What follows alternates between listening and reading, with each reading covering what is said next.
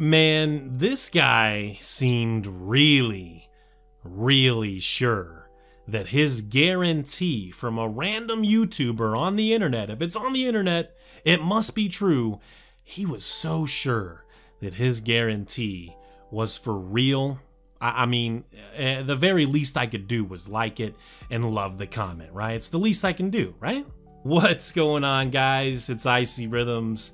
Welcome back. And in this video, I want to talk, of course, about Fallout 76. Now, originally I was going to come on here and just find all sorts of ways to bury this game and talk very negative about something we don't really know all that much about, just a bunch of leaks and rumors, and from what some people feel are very credible sources.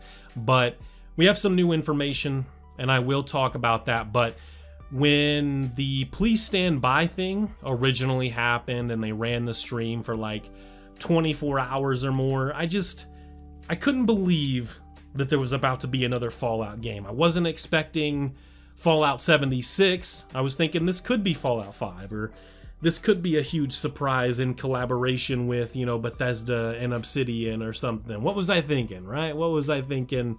Those things, I don't know. But all sorts of thoughts and emotions began to happen, especially after they finally gave us the trailer and then the name. But here's the thing. Let me just say this really quick before we get back into actually discussing the game.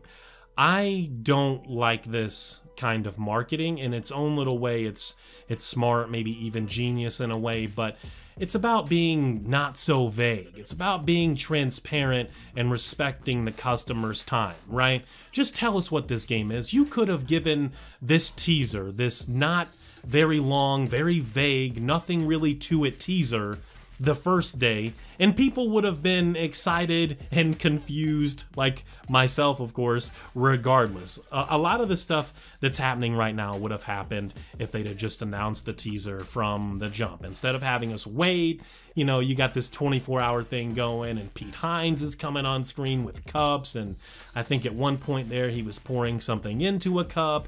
You got the Vault Boy, and I think there was a dog at one point. You had the Harpies from Game of Thrones or something. It was sort of fun in its own way. It was really cool to talk about, and everyone was like, oh, it's finally gonna happen. They're really gonna announce something this time, and then nothing happens, right? And then we just get this little teaser with nothing to it. It's about being transparent and respecting the customer's time. It's Fallout. A lot of people, even if this isn't a mainline, what we've come to expect Fallout game, I think a lot of people will still end up buying this game. It has the Fallout name. It just makes sense. So with all of these emotions and thoughts that I had, and again, you know, I wanted to come on here and just rip the game a new one without really having much to go on. I wanted to be a little bit more professional than that, but you know, these games mean so much that it's hard not to get worked up and feel some type of way about what they're doing with Fallout. It is open world, apparently, right? Take all of this with a grain of salt. Improvised weapons and base building are the focus. Now, just based on this alone, this sounds a lot like the MMO-like sort of Rust clone rumors-ish. You know, in that ballpark, similar, right? But this also says it is co-op, but not MMO or Rust-like. So it seems like Bethesda is also in panic mode and wants to fix this, repair these, you know, thoughts, feelings, emotions as soon as possible, and that we can expect more information soon from a reputable source. I don't buy into that.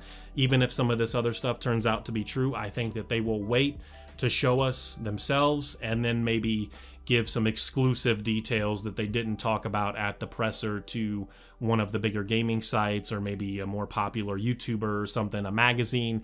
I don't know, but I doubt that we hear anything until Bethesda confirms what this actually is. Apparently it's going to feature a scavenger from the surface as the main character, hence why the vault seems empty other than the main character in the trailer. And that's what was running through my mind. Like, They are going to take what they thought was a really good idea with this forced building and scavenging and stuff with Fallout 4, because in Fallout 4, if you haven't played it and you've played some of the other Fallout games, the building with some quests, I think a couple of the side quests and a few of the main quests, is forced. Like, you have to do it in order to progress through the game. So they must have thought, even though there was tons of backlash for stuff like that and the lack of really being much of an RPG at all, stuff with the dialogue, there was backlash for all of this stuff, and now here we have a lot of rumors coming from different places, while not all the same are saying something similar, that this game is about scavenging and building, but it's still open world and it's still an RPG, upgraded Fallout 4 engine, but we know that there won't be much of a difference from a visual standpoint between this and Fallout 4. I can't really see that happening. Don't buy too much into that. Don't feel like this is going to be some visual powerhouse or anything. Fallout 4 looks good. It's the best looking Bethesda game ever made, but this isn't one of those games on a technical level that I find to be all that impressive.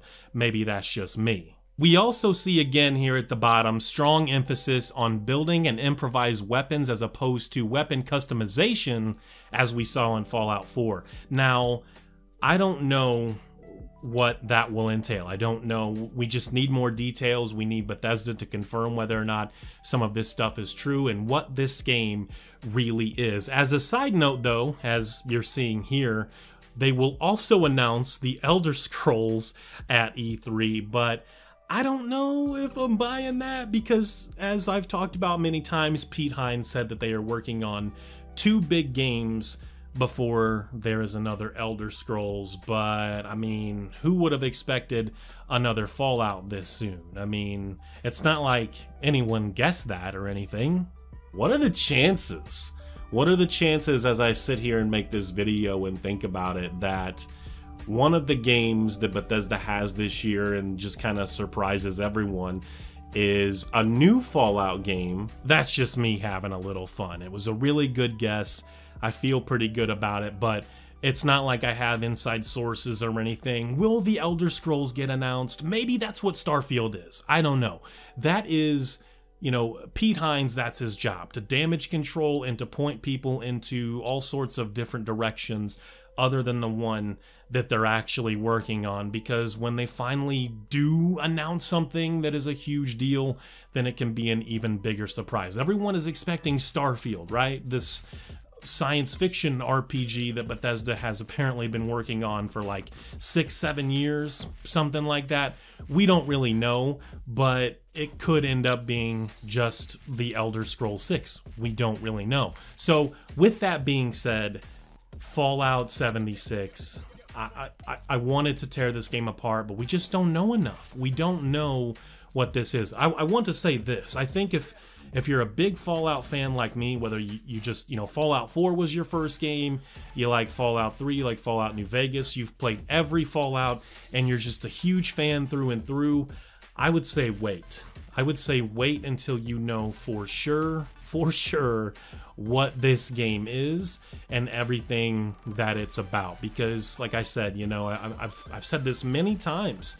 Todd Howard and company tried to convince us that Fallout 4 was going to be a really amazing RPG, and a lot of the trailers, I don't want to say, you know, sort of gave any credit to that, but it's about being patient. It's about doing the proper research and finding out what this game is. So that's my video. That's my take. I will obviously have more to say if we do get something credible, if Bethesda themselves release any sort of details or anything, or a new trailer. I will upload a video that day discussing it and how I feel and give opinions on that. But right now we just don't know enough. Take these leaks and rumors, what you're seeing in my video and anything else for that matter, grain of salt, guys, grain of salt. We just don't know. We don't know where this is going. And, you know, I've probably said this countless times. I don't know about games like this because if it's everything the leaks and rumors are saying it is, you know, I fear that in a way, because if it becomes successful, then I'm feeling like they're ruining the Fallout name more than they already did with Fallout 4. And like I said, you know, I know I've said that plenty of times, but I just want Bethesda to remember what good open world RPGs are, and not games that just sell really well, right? Like, I feel like maybe Bethesda has gone down that path of, well, we know we can make games that we can market really well and that can sell well, but I don't know about this hardcore RPG stuff anymore. That might have to get put on the back burner for a little while, or you know what, maybe forever. But Todd Howard did say at one point that he would never make games that weren't RPGs, so we'll see what Fallout 76 is all about. Thank you guys for watching. Thank you for the continued support. Be sure to give me a like if you like what you see. If you didn't like it, you already know what to do. Follow me on Twitter. Follow me on Twitch. I will see you guys soon. Thank you for watching. Take care. Peace.